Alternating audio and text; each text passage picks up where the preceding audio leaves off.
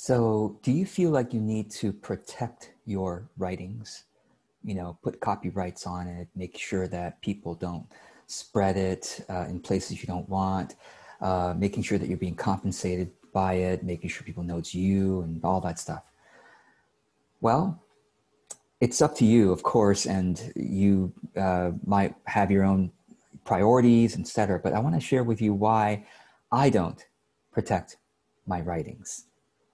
Now, it might sound like a bold move, and let me just say what I mean is my writings, all my blog posts, even my books, are all put into the Creative Commons, meaning anybody can take my writing, any part of my writing, all of my writing, and use it on their own website, use it anywhere without even telling me. Now, there are multiple types of Creative Commons licenses. And I always use the most liberal type that I can in whatever setting it is. And I think a few of my books might have been published with a certain Creative Commons license. Going forward, when I republish my books starting next year, they're all going to be as liberal as possible. People can take my writing and even call it their own and not even tell me. People can even take my writing, call it their own, make money on it, and never even tell me. And I'm okay with it. Now, let me tell you why. That sounds so stupid, George. You're a business coach. Don't you? I'm just supposed to think about monetizing the opportunities of your content and all that stuff. Well, let me tell you why. I think it's actually a smarter move than being so afraid, okay? Being so fearful, always having to protect your ideas, okay? Now, I'm not talking about product ideas and things like that. That may have a different priority and a different strategy, but let's talk specifically about writing on the internet, online writing, okay? So here is why I allow anybody to take any of my writings, blog posts, articles, whatever, call it their own, monetize it, don't even have to tell me, borrow it, don't even have to tell me. Why is that better? A couple reasons why. One is that it's less work for me, right? If you're going to take my things and spread it, you don't have to ask me. I don't want to keep on approving. Oh, yes, you can do that. Oh, yes, you can't do that. So first of all, if someone's going to spread my content, almost always they're going to be grateful enough, or they're going to have respect enough to credit me, to say, oh, yes, this was from George Kao. So then I don't want to have to say, yes, you can do that. No, you can't. No, just yes, don't ask me. Okay, just do it anywhere you want. Secondly, all right, what that does is actually it's fueled my creativity over the years. I've been doing this uncopyright stuff, Creative Commons stuff, since 2014 when I started doing content consistently. I'm like, you know what?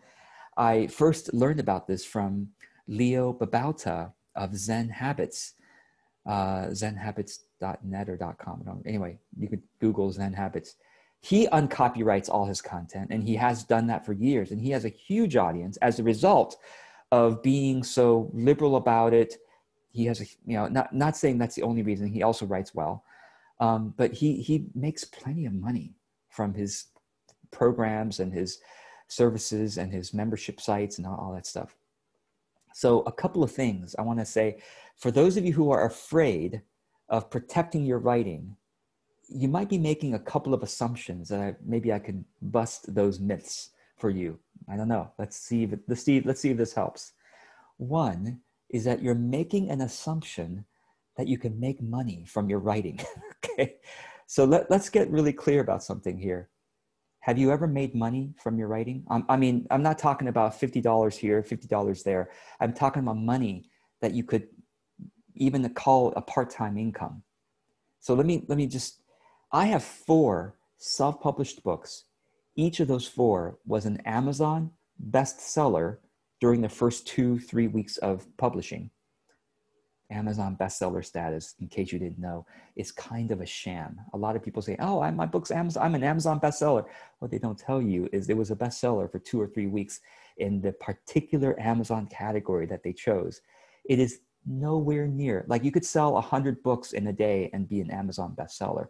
Did you know that? If it's in a particular category, 100 books, you can get your friends to buy 100 books, Kindle in a day, okay? So it's really easy to become an Amazon bestseller, really easy compared to New York Times bestseller, a Wall Street Journal bestseller, other types of mainstream bestsellers, that's really hard. And that's, if someone says they're, New York Times or Wall Street Journal's bestseller, that's much more legit. Anyway, so each of my books has been an Amazon bestseller. Okay, so my books have sold more than most people's books. So many books are published basically every day and every year for sure. And my books have sold better than most people's books. Now, how much money do I make from my books? Average it out. I still make some money. Average it out, I would say I make about, from the 4 books, I would say between $50 to $80 a month. Let me say that again. $50 to $80 a month after having self-published 4 Amazon bestsellers. Okay, just so you know, nobody is making money anywhere close to a living from selling books. Now, when I say nobody, I mean practically nobody. Of course, there's always the few people, and some of those few people try to sell you a program on how you can make money writing books and writing. Now, you might say, well, what about the Medium.com partner program? Right? Like, George, aren't you in the Medium.com partner program? Can't you make money from Medium, monetizing your Medium articles? Okay, let me tell you, I've been in the Medium partner program for 2 years, something like 2 years. And I earn about $30 a month, $30 a month from the Medium partner program. Nowhere near, I can't, okay, one dinner for me and my wife, okay? Relatively cheap dinner here in San Francisco anyway. $30 a month. Now, let me get clear. The $30 a month mostly comes from one of my articles that went viral. And then all the other hundreds of articles make me a few cents per month. So put it all together, how much money do I make from my writing? Less than $100 a month. And I have written over 1,000 articles. Do you really have the fantasy that you can make money from writing? Do you understand the practicalities of all this? Do you know of anybody who is making money from their writing other than the person selling you a program on making money from writing? And by the way, the people who really make money from their writings are selling online courses about how to make money from writing. No, look at it. The person who sold you the program on how to make money writing, how are they making their money? Maybe they're literally making a few dozen dollars a month from their writings, their Amazon books and their Medium partner program. They work so damn hard and they make a few dozen dollars a month, maybe a few $100s a month. Even the people who are really, really good make a few $100s a month from their writings. All that effort, if they took 20% of that effort and put it towards creating online courses and learning how to sell online courses, they would be making thousands of dollars, not hundreds of dollars. So come on, can we just get realistic here and go, are you serious about making money from writing? Seriously?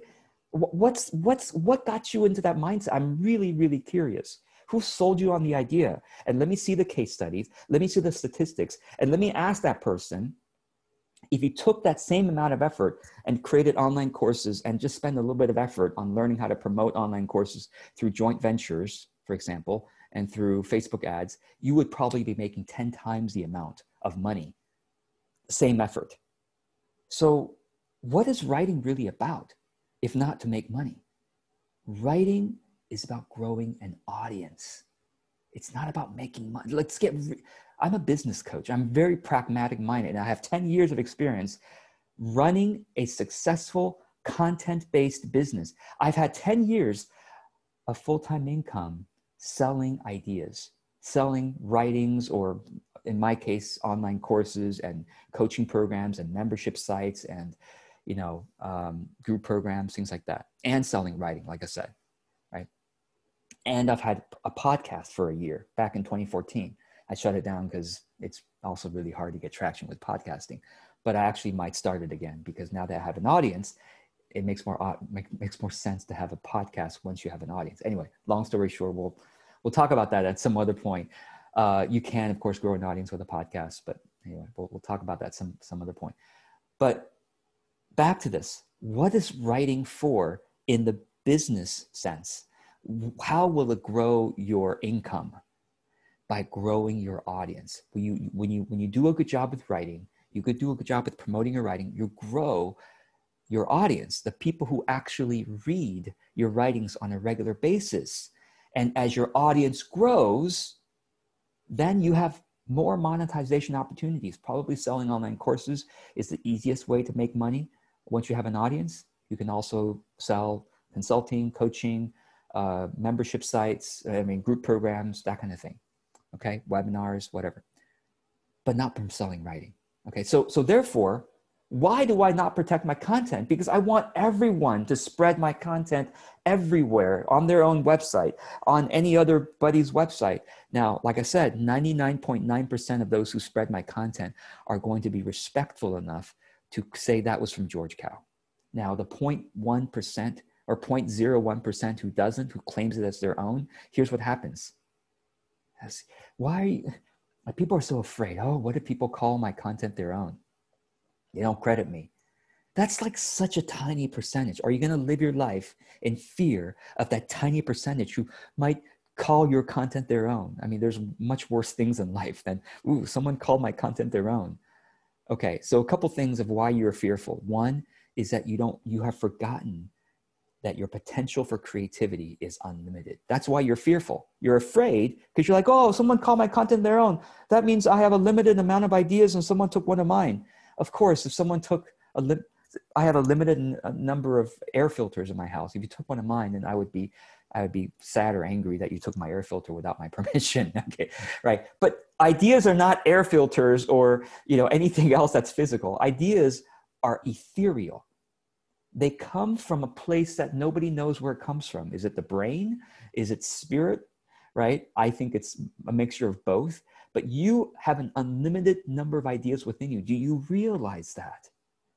If you remind yourself of that truth with a capital T, that I have an unlimited number of ideas within me, and the more I practice creating content, the more I find that to be true, which is what I've experienced and which is what you'll experience. The more you create, the more you realize, oh yeah, gosh, I have even more to create.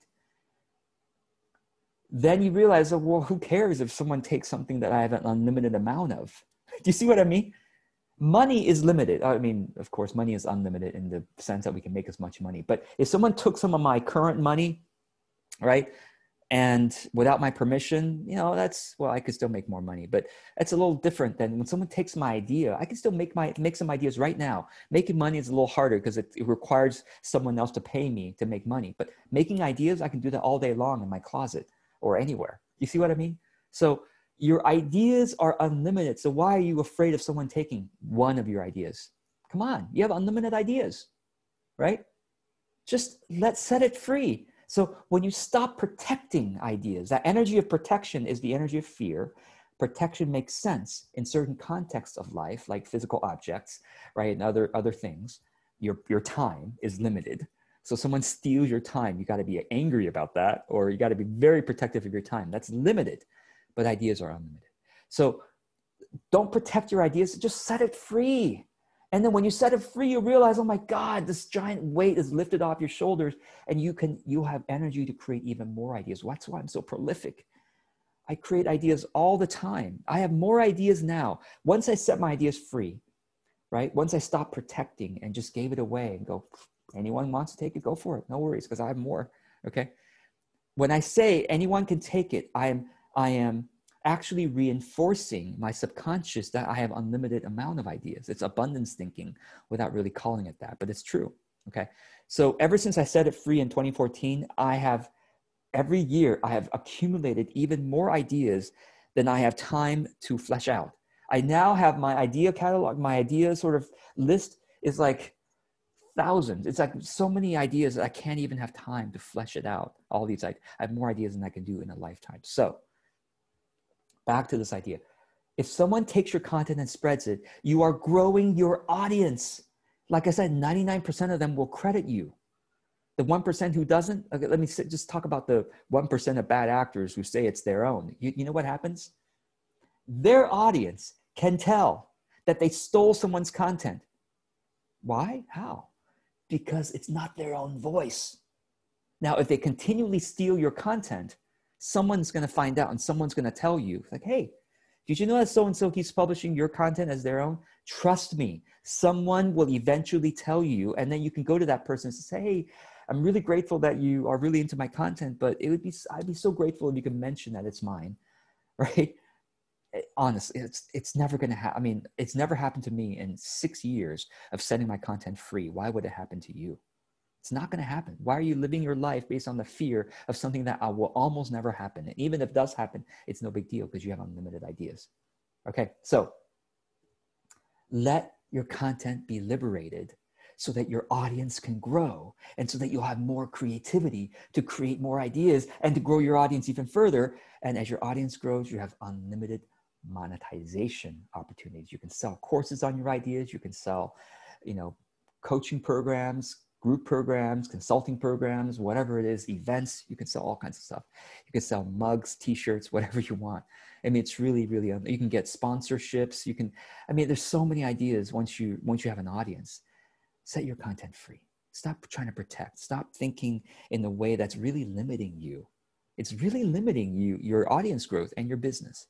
So I hope this is helpful. I'm George Kao. I'm always open to your comments and your questions. And I'm just going to go ahead and see if anybody has commented on this Facebook Live, which I'm making right now. And those of you watching this later, I always appreciate seeing your comments below. And let me check this out here if there's any comments. Thanks to those who are joining me: Cherie, Stacy, Captain, David, Alicia, Johannes, Elisa, Elisa, Caroline, May, Greet, Anna, Jill, and Peter, and Stacy. Thanks for your comments here.